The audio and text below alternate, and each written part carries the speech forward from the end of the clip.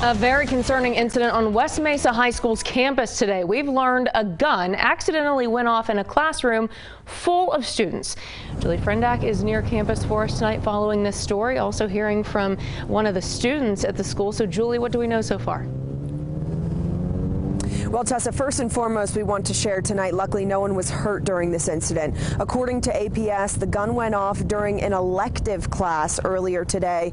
Immediately after that, the student with that gun fled campus and the school went into a shelter in place. Police were able to find that student about an hour and a half later at a park across the street from the school and then arrested him. APS shared the student never made any threats toward the actual school or any people today.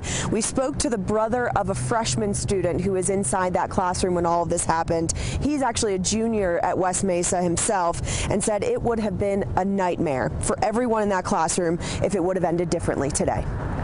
My mom doesn't know whether or not to homeschool us or send us to a different school because this has happened before, and we've came home to her crying. It's just, we don't know no more.